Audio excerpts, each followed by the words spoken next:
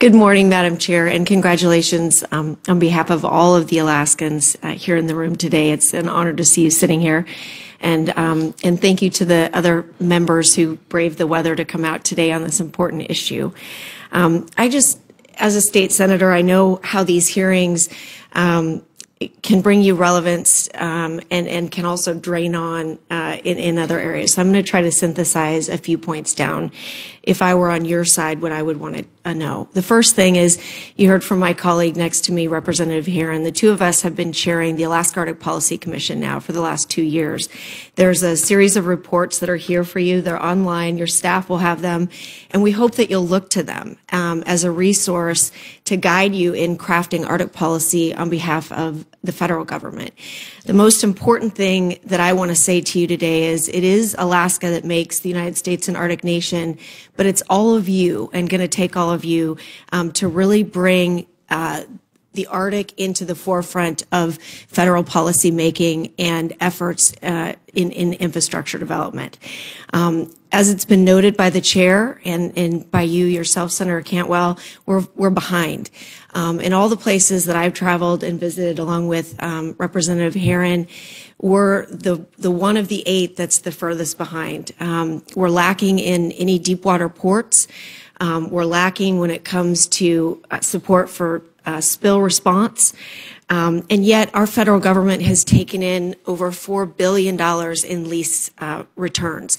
And so if I were sitting on your side, one of the takeaways that I would have would be, because it affects all of us so greatly, there are resources that have been taken in by the federal government, and it's time for us to start investing in infrastructure and policies that will move us forward, not just words. These are nice words, these are nice policies, but the actual investment of infrastructure is something that I think we'll be looking to you two women to lead on. The state has been doing its part. We have a fund that has over $50 million in spill response dollars that are sitting there in case something would happen. We also have one of the greatest, most innovative vessel response tracking systems, and I know you both have seen this. Ed Page, Captain Ed Page has presented this. We have been a foremost leader in Arctic logistics and microgrid technology, hybrid wind diesel electric systems, Arctic engineering, and of course the Trans-Alaska Pipeline, the one major Arctic infrastructure project that the world has seen. Over 40 years now in existence. Great jobs. We've preserved and grown the porcupine caribou herd. We've provided safe, environmentally friendly energy to America. At one point, 20% of the domestic supply of energy to this country came from that one line.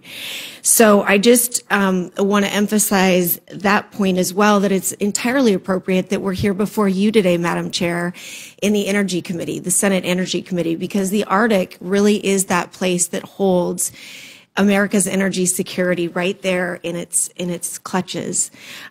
Between ANWR, between the National Petroleum Reserve of America, and the Chukchi and the Beaufort Sea, we have America's energy security sitting right there. And so those policies are for you as you move forward, but I just encourage us, when we do think about the Arctic, to remember that it was just in 2012 that America was importing over 40% of its energy from other foreign countries that don't favor our belief in women's rights, our belief in human rights, and in many cases are our enemies. So that's something for this committee as you look at Arctic policy.